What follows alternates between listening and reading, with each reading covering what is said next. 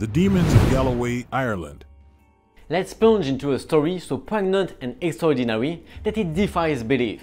What you're about to discover is almost irreproachably historically accurate, but its horror borders on the inconceivable because of the heinous acts it reveals.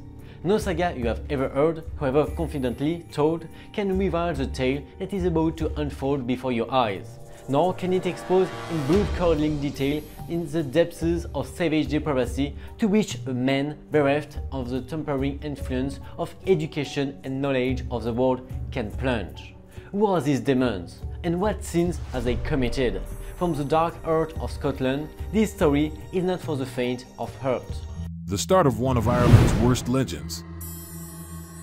In the mysteries of a past where truth seems to mingle with legend, the birth of Samhain remains a mystery shrouded in shadows.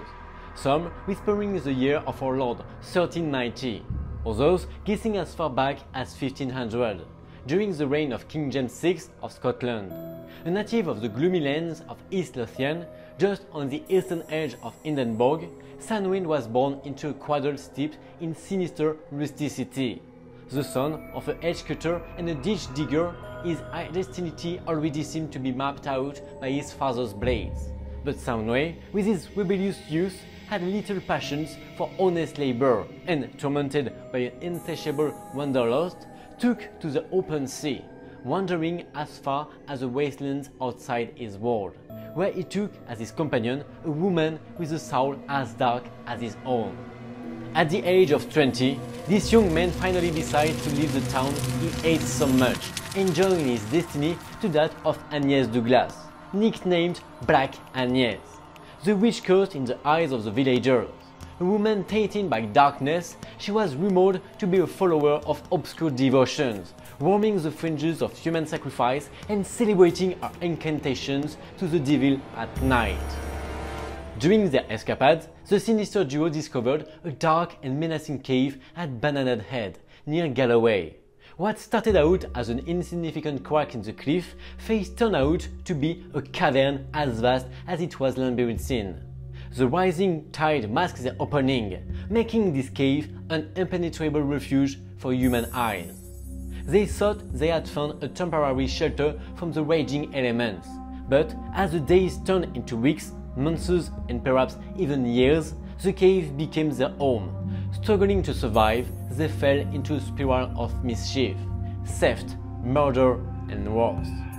While starvation was a daily occurrence, it was Agnès, the black-hearted witch, who whispered a macabre proposal into Bean's ear. Survival can only be won at an exorbitant price. From now on, they would take their lives not for money or material goods, but to satisfy an unbearable hunger, the hunger for the flesh of their fellow human beings. Swanee Bean resolved to do the unthinkable and plunged into the abyss of depravity. Together, they set out to devour humanity itself. To keep the secret of their abominable feasts, they artfully arranged the mutilated remains of their victims, presenting them to the world as a work of ferocious beasts. Our world now had a name, and it resounded in the bloody twilight of Galloway. Life in the cave. Once established in the depths of their sinister lair, the ruthless couple moved on to the next stage of their macabre world. Nestling in their cavern, they lie in wait for their prey, the unfortunate travelers who dare adventure onto their passes. To leave no trace, their victims were meticulously murdered, their bodies dragged to the hidden lair to be torn to pieces. Anonymous among the peasants of the region, the murderers disguised their monstrosity under the guise of ordinary citizens, spending the money of their unfortunate prey to stock up on goods, while jealously concealing any object that might compromise them within the confines of the cave. This despicable existence continued for years, weaving a web of horror across the region.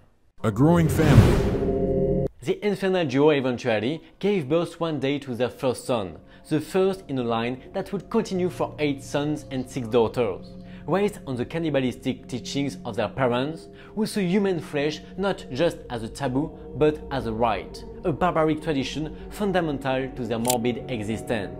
They became predators, their puberty turning into a baptism of blood and flesh at the instigation of their demanded parents. Hunting both in wild packs and in small squads, they sowed havoc in their efficiency. What's more, the cave's strategic location meant that they could avoid being discovered, as the rising tide left few traces. Thanks to this bloodthirsty method and the fact that they lived so far from the world, a long time went by without them being discovered. No one could guess how people who passed by got lost. After murdering a man, woman or child, they would take the corpses back to their cave, where they would dismember it and eat it. This was their only food, and although they had become so numerous, they generally had an excess of this disgusting food, so that under cover of the darkness of the night, they used to throw the remains of the unfortunate victims into the sea, trying to do at a great distance from the cave in which they lived. These bodies were often washed up on beaches in different parts of the region, to the amazement and horror of those who discovered them and those who heard of this macabre discovery. Disappearances. The disappearances followed one another with terrifying regularity, spreading a wave of icy panic throughout the region. What had become of the friends who had disappeared, the relatives who had vanished? Worries and whisperers spread rumors that the region had been stricken by a devious curse, with every word around more like a trap luring in the naivety of workers. The king's scouts were dispatched to the region. Alas, many of them vanished into thin air, while the lucky few who returned among the living emerged weary and powerless in the face of the mystery shrouding their mission. Upright and honest men were captured and put on trial, hanged by the neck for no other reason than having come across some of the missing people. They were suspected of murdering these people in their establishments and then burying the corpses in places where they could not easily be discovered. The law was applied with the greatest severity imaginable to prevent such frequent and atrocious acts. So much so that many innkeepers living in the western part of Scotland, for fear of suffering the same fate, gave up their businesses and sought other occupations. The disappearances of the king's subjects continued without the perpetrators being discovered. On the scaffold, none of those executed admitted their guilt. On the contrary, they maintained their innocence right up to the last minute. The exact number of murderers committed by these savages has never been known, but it is estimated that during the 25 years of their misdeeds, they washed their hands in the blood of at least 1,000 men, women and children. Discovery of crimes. One day, Thamnes's family decided to attack a couple of Glasgow merchants. The man was armed, was able to defend himself and escaped. His wife, however, was not so lucky. During the battle, the poor woman fell from her horse and was immediately killed in front of her husband. Thamnes's children pounced on the poor woman and subjected her to the worst punishments in front of her husband. On his horse, the merchant pursued the cannibals to save his wife, only to find part of her body strewn across the road. Terrorized and furious, the man set off in search of the authorities to help him find those responsible for his wife's death.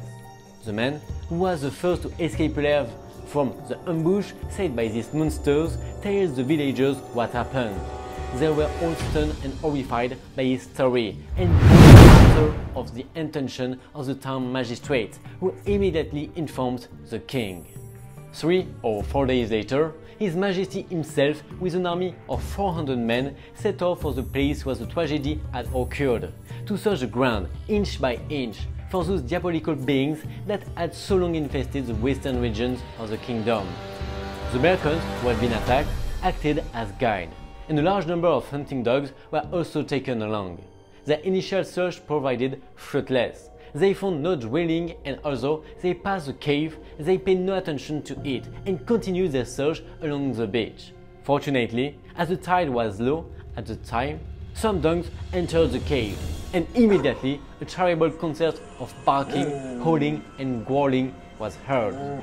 So that the king and his attendants retraced their steps and examined the entrance of the cave, not believing that a man could be hidden in a place where only darkness could be seen.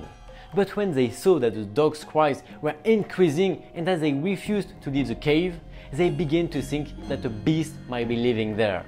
So they set off, torches in hand, a large group of men venturing into the cave, through the most intricate twists and turns, until they finally reached the remote cavity that served as the dwelling place for these diabolical beings. The cave. This part of the story may disturb the sensitivity of some.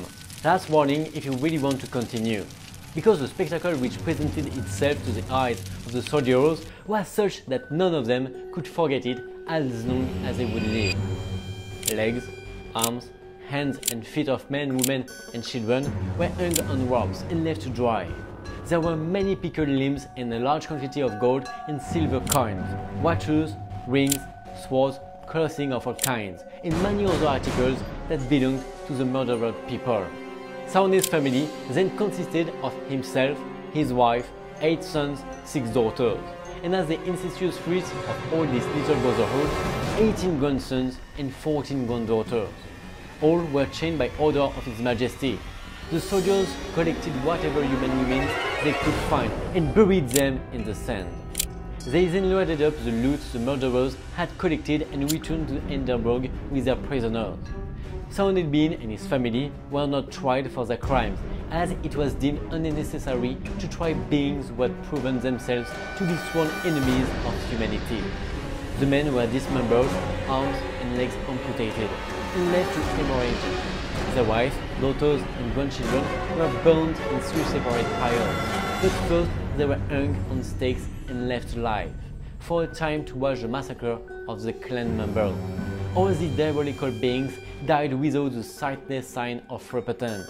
On the contrary, as long as they had the breath of life, they uttered the most horrible curses and blasphemies. Legend has it that Saone Bin kept repeating, "It's not over, it'll never end." In total, the Bin clan, founded through incest, had 48 members. It is believed that more than 1,000 people were killed by the family of cannibals. Today, a cliff on the Scottish coast leads to the cave where the Bin family lived, and although more than 600 years have passed, no one dares to enter.